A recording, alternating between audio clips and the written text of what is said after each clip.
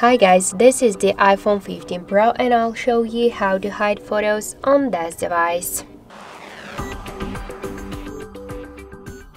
So if you want to hide photos in your camera roll, you should open first the Photos application, tap for example to the Resets, and in Recents let's select a couple of photos which you want to hide. After that, tap on the right down corner to the three dots to More icon and click to Hide section.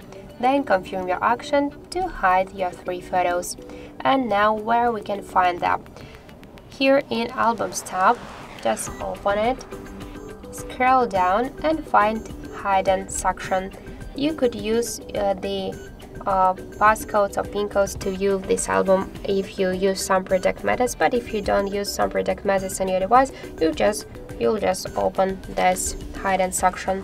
Just in my case, to view the album, I should enter my passcode, and after that you could find your hidden photos here.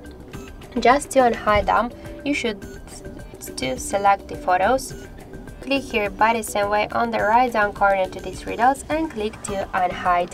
And that's it.